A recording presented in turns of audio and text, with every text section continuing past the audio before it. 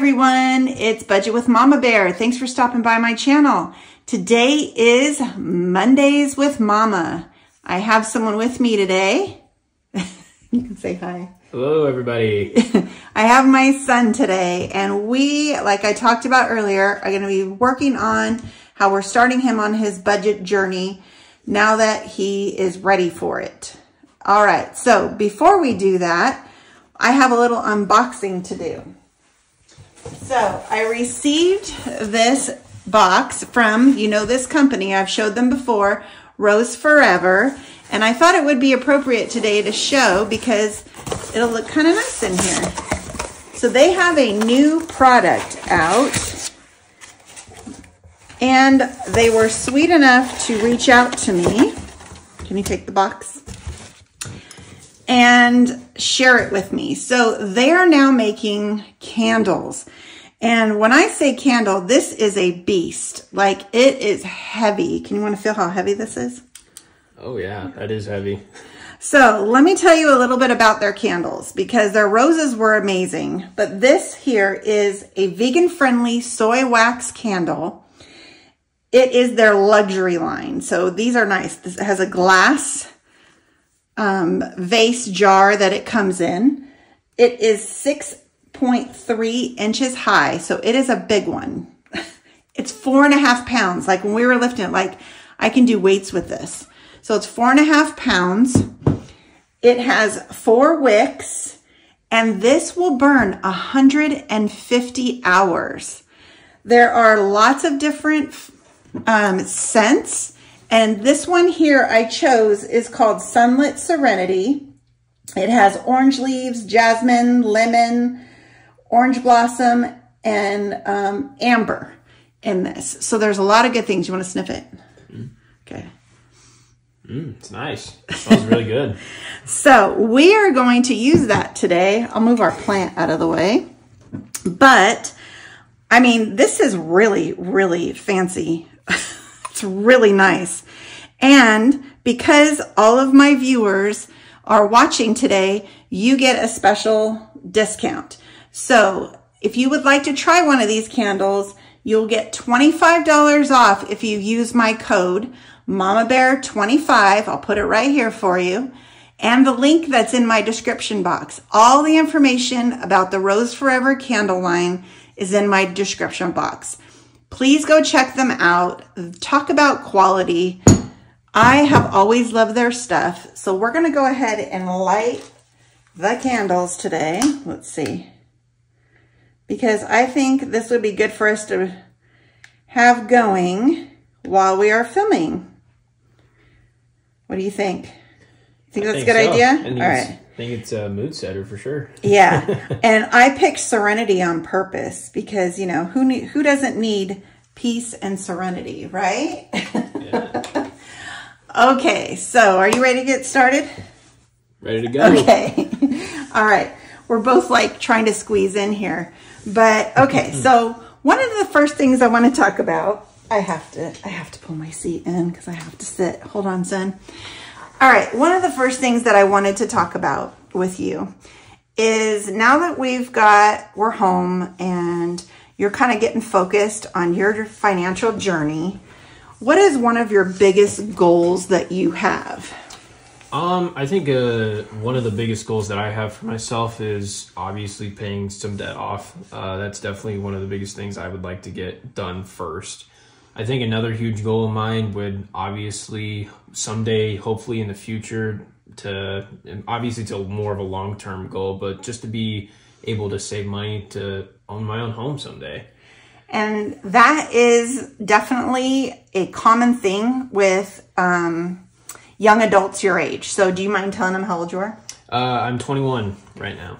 Almost 22. Almost 22, yeah. In a month, so, actually. Yeah, exactly. So that is something that a lot of you start thinking about in that age. I mean, I did when I was that age. Never thought it would happen. It didn't happen for a little while after, you know. It was in my late 20s when I bought my first home.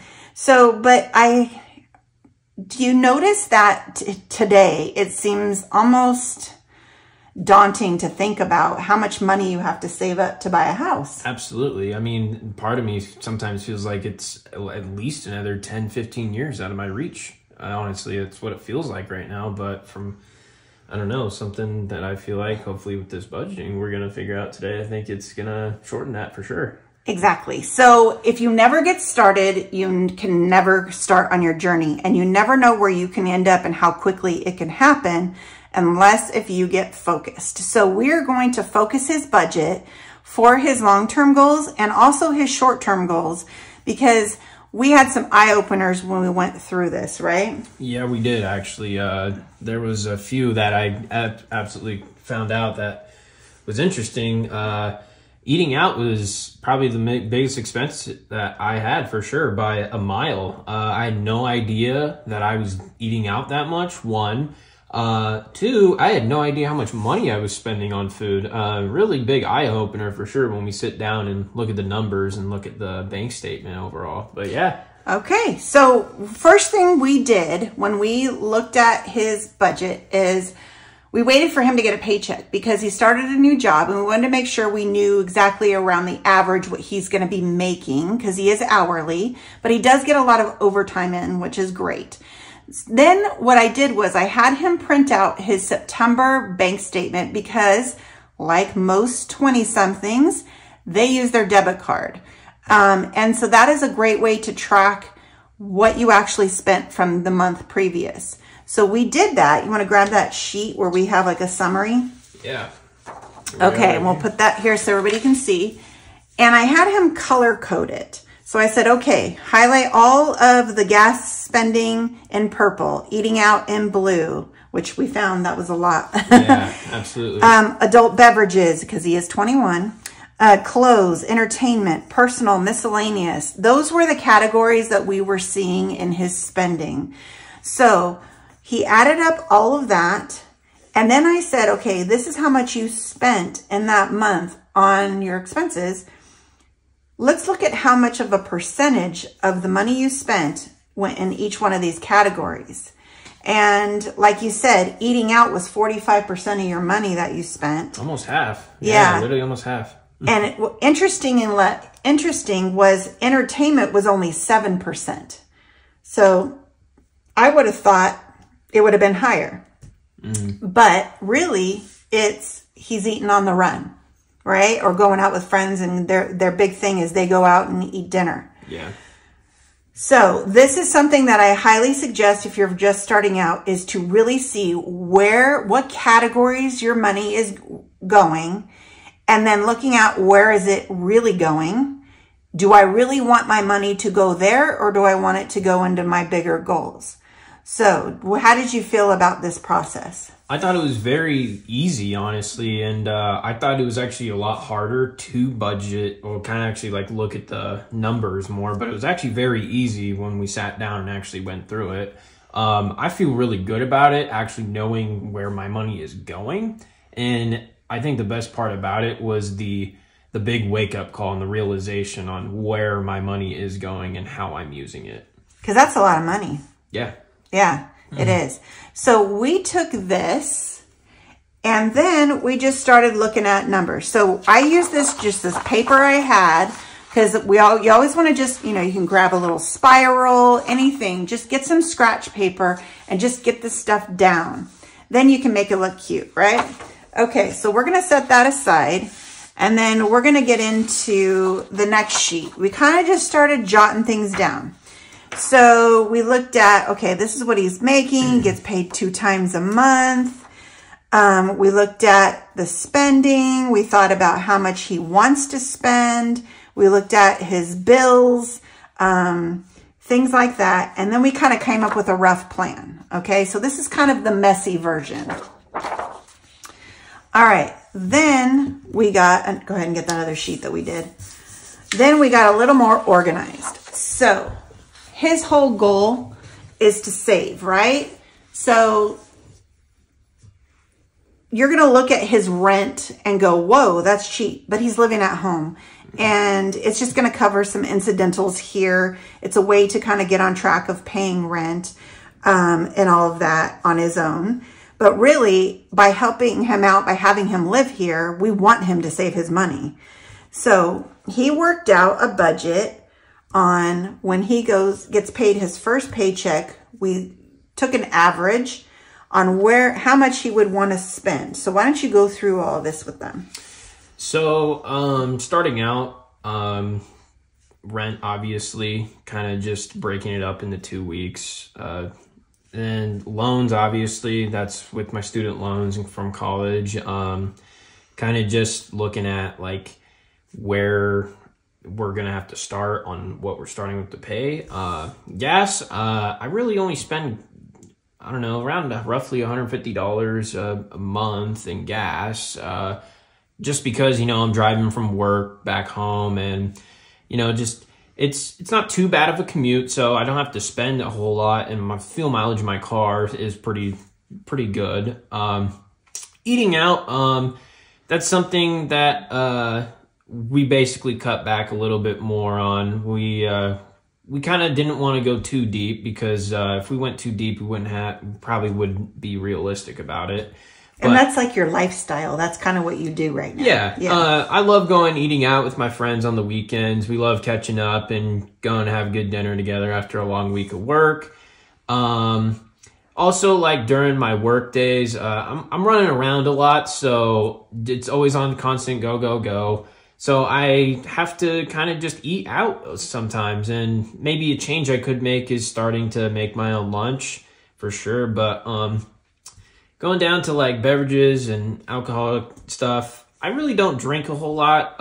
It's more just kind of like an occasional one after a night of a hard day, or you know, just, you know, on my Saturday when I'm watching the Boise State game or some college football. It's just something I enjoy doing, and it's nice relaxation and reset for me. Clothes, I do like clothes. Your clothes. Yeah, I do like clothes. I mean, granted, nice clothes are not cheap, so I figured the amount of money that we have here per 2 weeks is very reasonable because I'm not going to the store every day to go buy something. Well, we also talked about if you don't spend, we're going to keep track, so that way you'll see it'll add up what you're saving in your bank account for clothes, where if you want to go buy those brand new shoes, those expensive tennis shoes that you do, you know, you'll have that money saved up for it. And it might be over $200, but if you've saved for a couple months, you'll have that money right there ready to go. Yeah, going back to the clothes, I think like why the spending was a little bit higher when we looked at it, just because, you know, I was getting started with a new job. I had to buy new clothes for that job. So I think that's why it was a little higher than it probably will be in the future. Entertainment, obviously, you guys might think that's probably pretty low for someone my age. I just work a lot of hours. I'm working 50, 60-hour weeks. It's a lot. Don't get me wrong. I think it's good for me. It's great for me. I do treat myself. It's not like I don't do anything, but I've kind of come to enjoy being home more, and just kind of going out here and there with a couple of my buddies and just doing that. But going down to the personal, we didn't really spend a whole lot. I mean, I kind of bought some things for my car. What you get on Amazon, like he likes certain hair products or just little things here and there, just like personal spending, basically. Yeah, I mean, like, we had a birthday party not too long ago for my buddy, 1-year-old, and just bought him a little present, and that was another thing. And so now we're going down to savings. I think like we said earlier, I really, really, really, really want to put as much money as I can away to save and start building that money for my future. And I think 500, putting around 1,000 a month is honestly a big goal of mine. I mean, we're here, I'm home right now. I'm not paying a constant rent. Your car's paid off. My car's paid off. Yeah. So I think doing this, I really think that's going to start putting me in a spot that's going to really benefit me later on, for sure. Yeah, and then we also talked about, you know, but in 1 month, he will get his $1,000 emergency fund. And then the second month, he's going to work on all the rest of the savings going towards a high yield savings account that he'll be able to open once he gets another 1,000 to be where the money where he doesn't touch. Like that is for long-term savings. So which we're is doing perfect that for my long-term goals. Right. Yeah. Now, when we get to the buffer, you're going to see, wow, that's a lot of money to put in a buffer, but he is a debit card swiper. And this is the beginning of really being conscious of spending. So we thought it would be safer to keep a little cushion started in his checking account. So if by chance he accidentally swipes too much, it's not going to incur fees for not having the money in there. So we're going to build up a little bit of a buffer in his checking account. I was explaining to him, I have that in mine as well because my husband likes to swipe. And so it's something you want to think about if you are someone who doesn't spend with cash, to keep that buffer in there because we don't want to give our money away. And that's what happens with fees. So we're going to build up a little bit of a buffer in his checking account, and then you'll see that money will eventually go towards paying his bills off and then putting into his savings. Okay, so that's where we're at right now with that one. Then I made him some budget sheets that we could definitely work together, and he can keep in a notebook.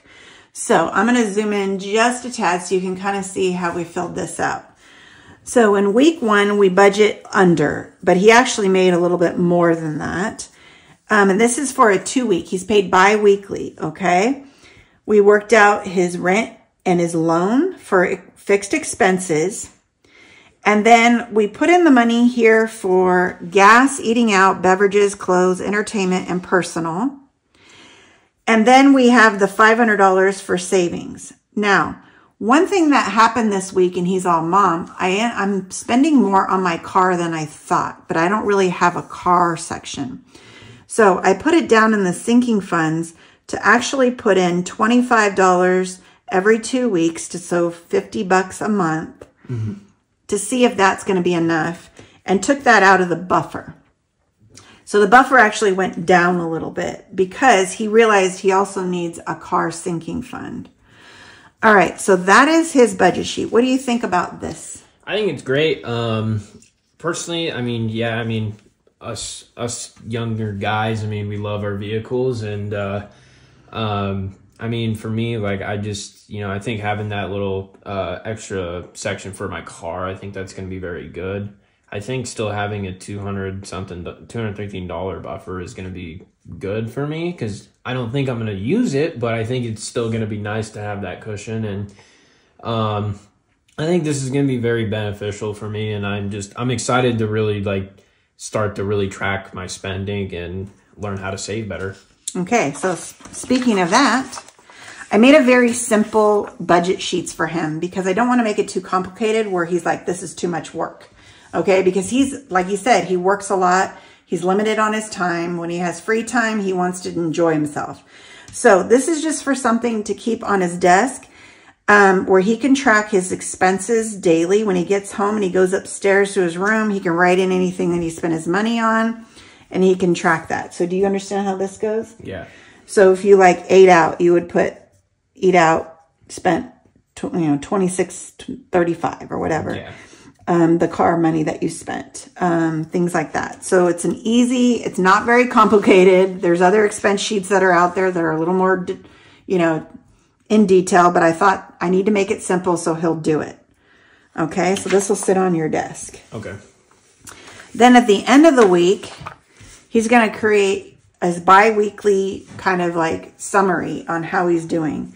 He'll put the categories, the starting balance, how much he spent, and what he has left. Because remember, this is bi-weekly, so he needs to see how much I have for the next week. And that was one question, remember, that you brought up is how am I going to keep track of how much I actually have and how much I spent? Yeah. Well, this is how we're going to check in every week. Even though it says bi-weekly, this is like a check-in that you do every week to see where you're at. Because if you blow all of your eating out money in 1 week, guess what? You're packing your lunch, buddy. Yep. Right? Yeah. Okay.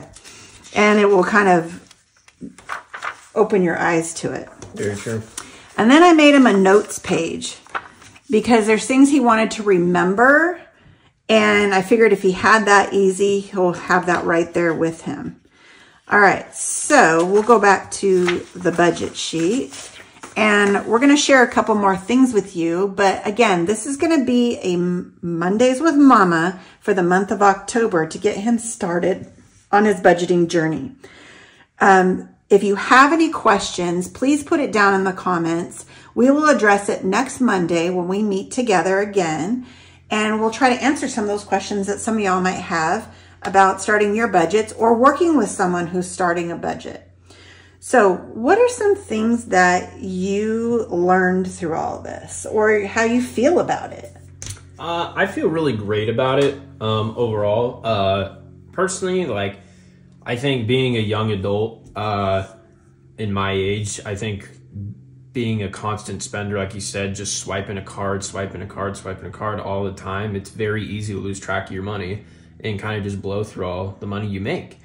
For me, I think the biggest thing that I learned is that I need to, one, probably start making lunches here and there. And then just, I don't know, I think something I really enjoyed learning was that there is ways that you are able to save money per month, no matter how much you spend. Yeah. And that's like the coolest thing about it so far. I still think I do have a lot more to learn, but I think the biggest thing that I'm also really liking is that I know I am constantly saving $500 every 2 weeks. Like, that is just like, I'm keeping that in the back of my head. It's like, man, if I keep this up for a long term, I'm really going to achieve my goals and where I want to get to. Yeah. And the important thing of eventually getting that high yield savings to earn, one, more interest, but also to not touch it. You know, we'll have that emergency fund. So let's say you need something that happens to your car. We talked about, you'll have that money that you can pull and use it for. But we're not going to touch the high yield. And eventually we could build up your regular savings just a little bit more because, you know, but until now, this is the plan for now. We're going to get started. He will share his reflection next Monday on how his first week went, and with tracking, with spending. We'll do a check-in to see what his budget is looking like, all of that. So please come back, stay tuned. If you haven't subscribed yet, make sure you do that. Hit that notification bell so that way you'll see when the next video comes up with me and my son here, and you'll be able to check in with us. Again, if you have any questions or you want to make any comments for my son, he'll be here to answer them next week. As always, have a blessed day, and we double love you.